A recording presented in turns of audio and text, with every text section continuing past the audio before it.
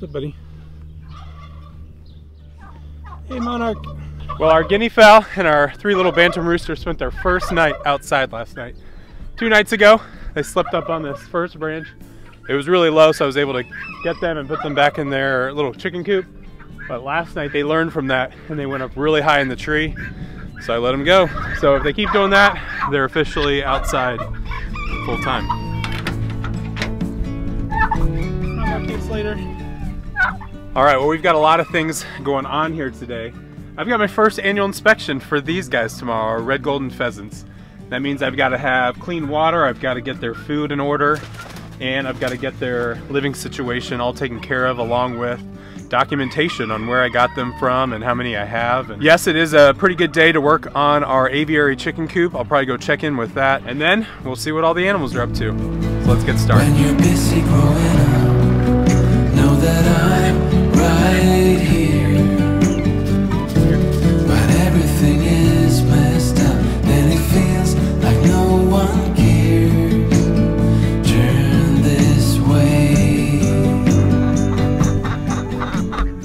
Now these chickens can get out every morning. They've got water out here, and they actually do have food. For the last 2 weeks, they've had this automatic feeder that they can step on and get access to feed. But only a few of them know how to use it, I think. So a lot of them end up waiting for me to bring out feed for them. But I just got a new feeder in the mail, so I want to open that up and see how it compares to the one we're already using.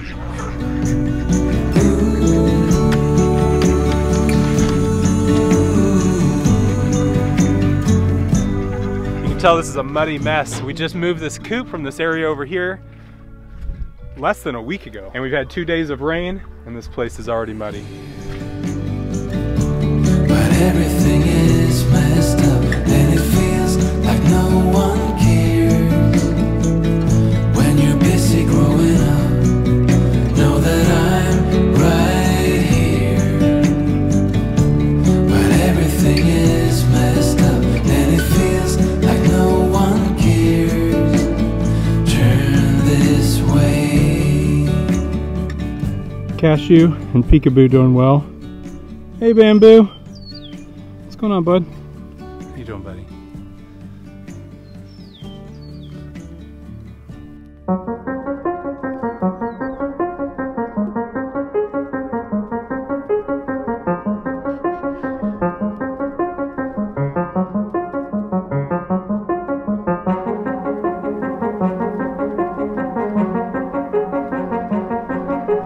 Ooh, 10 minutes with these guys and I'm exhausted. Cashew is on a roll this morning. Will not stop. Cashew, come here, girl. Come on. Come on. All right, workout time. So you can see it is a muddy mess. All up and down this walkway right in front of the gate. No amount of straw will help with that. My only hope is that the sun comes out and we'll dry it up. Bamboo, you're calm and cool, man. Everyone else is crazy. Hey, buddy. You're not crazy like those other girls. All right, well, I gotta get on to other things, huh? You guys have a great day. I'll see you later.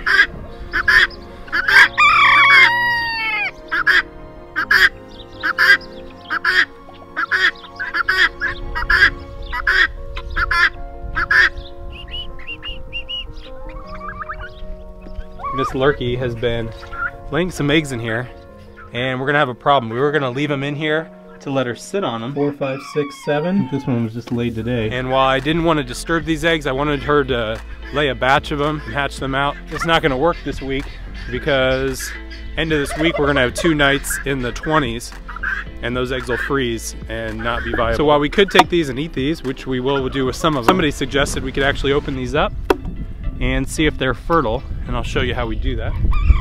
And I think that's a great suggestion because I don't know if Slater and Lurkey are actually breeding, so this way I can find out if these eggs are getting fertilized at all. Okay, that's egg number 1, and what I'm looking for is a little spot, which will be the spot where it gets fertilized. I do not see it on here. So let's try it again with egg number 2. So we cracked open 3 eggs, and there is no fertilization spot on there. We got 4 left over here. I'll take those in so we can eat those. But we've got no fertilized spot. So even if she had sat on these, they would not have had. That's disappointing. I'm gonna leave these out, and these chickens and guineas can eat this for breakfast.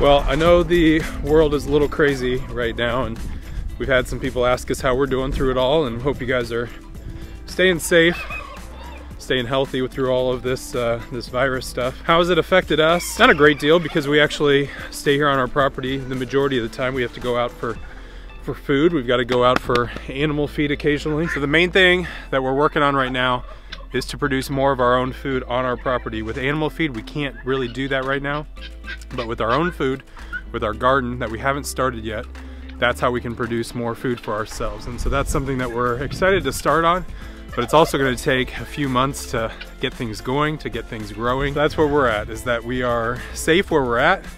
There's not a lot of cases in our area. Of course, that can change by the day, but we're thinking about you guys, and we hope you guys are staying safe. And I hope it encourages everyone to start to think about their future. How can they be more self-reliant, grow their own food, take care of their family, and you know, you don't all need a ton of land like we've got here, but just to create an environment where you can start to create some of your own food. So in a crisis where things start to get shut down and you're not able to get out, that you could still survive if you had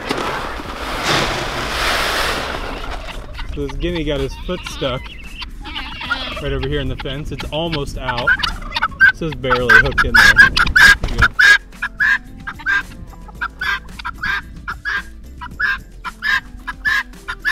I'm gonna let you out. Stop, all right. Stop. Well, this guy was stuck in the fence, and then everybody was beating him up when he tried to go back through. You doing all right? This one's been inside the turkey yard all day. I don't know if it's hiding out from the others or what's going on. Let's check it out.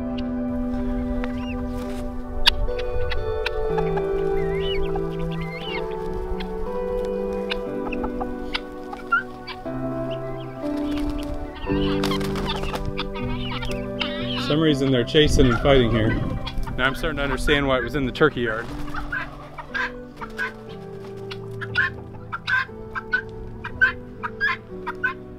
He wants privacy from these guys.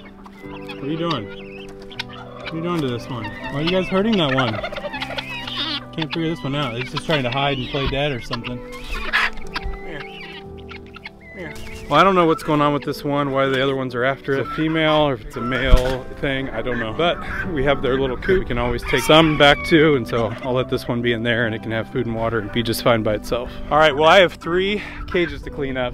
The mandarin ducks, the red golden pheasants, and the peafowl. And you ask, why would you have to clean all 3 and get them ready for the inspection when they're only here to inspect the red golden pheasants? Well, usually when they come around, they poke their head around everything else just to make sure that every animal is taken care of, everyone's doing fine, even though it's not required by the code or my permit.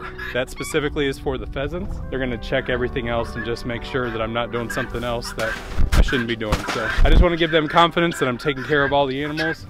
And so we're gonna get some straw, clean out their waters, clean out their feeders, and all food. Calm down. What's up, Blue? How you doing, buddy? All right, next up are the mandarin ducks. I'm gonna get some straw in here. I've already got their food, and then we'll get their waters refilled. All right, mandarin ducks are all set.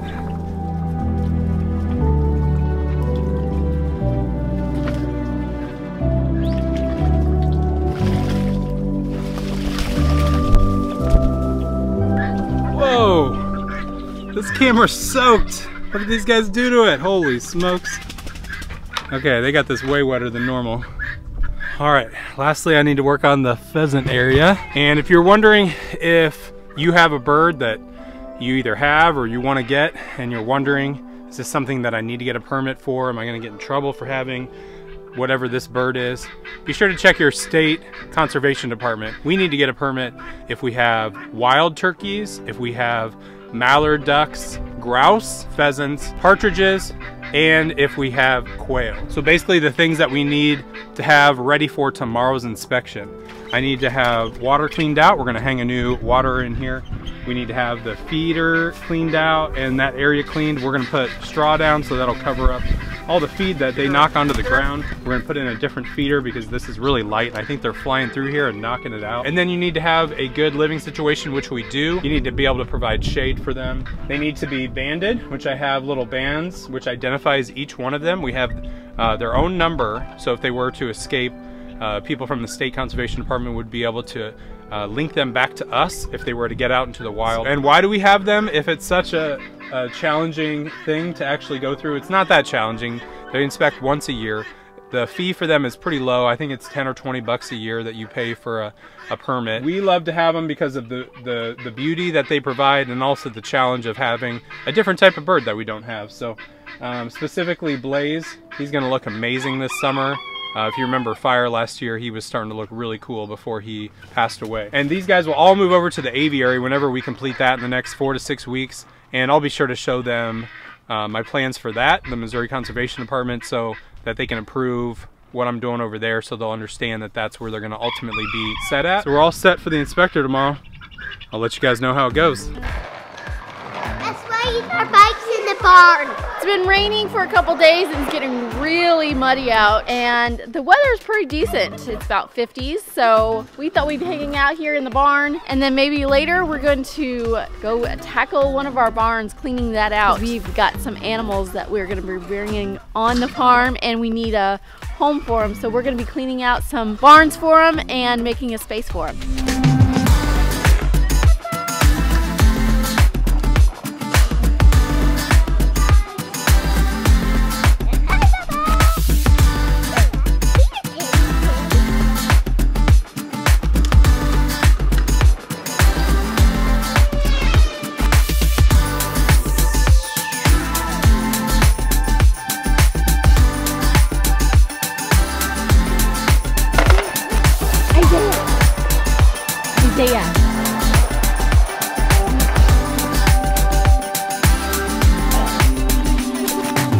All right, well, we've got a couple packages to open. We opened a couple things from Premier One a couple weeks ago, and they saw the video, I guess, and they wanted us to have a few other things. So we're gonna check out what they sent over our way. You wanna open them up, Eli? Yes. Okay.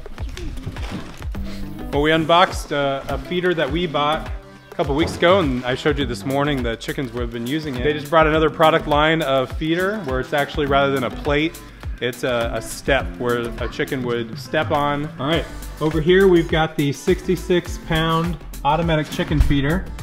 The chickens will come up and they'll step on one of these two, and that will open it up. Our other one didn't have this feature, is that it's got a viewing window right here, and so we can see when the feed gets past halfway down. I see that this one has holes on the back here, so we could actually hang it on the side of the chicken coop if we wanted to. I'll play with this tomorrow and figure out where to put this in the chicken yard.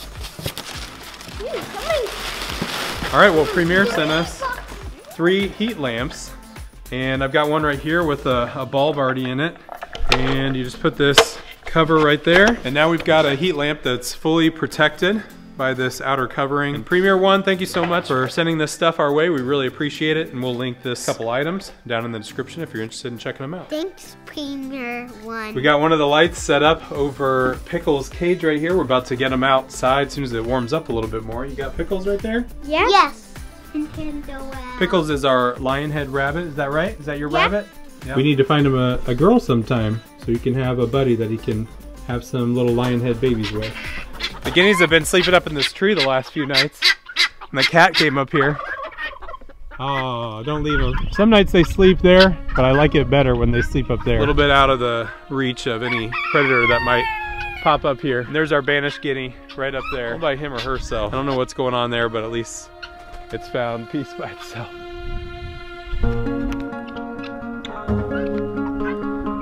All right, we passed. Overall, it was a good experience. We showed them everything we've been doing over here at our new property, because our first inspection was at our old property. So you gonna go get one? Gonna go get a pheasant? You wanna get a pheasant with me? This is the mother of all the pheasants we have, is Ember right here. do you think, buddy? Well, they were happy with everything we're doing here, from the water to the food to the housing. And we showed them the new place, the area where we'll put in the aviary. And they seem to be pretty happy with what our plans were for that. So we're really excited about that and relieved that everything went well today. Well, if you guys have any questions for me regarding our inspection, or if you need to do something specific to your state, be sure to check out your state conservation department's website. They'll probably be able to answer a lot of questions on there, but you can also leave stuff down in the comment section here. I'll try to answer it the best I can or point you in the right direction. Well, thank you for following along for our journey. Be sure to subscribe if you're not subscribed to our channel. We'll see you guys next time.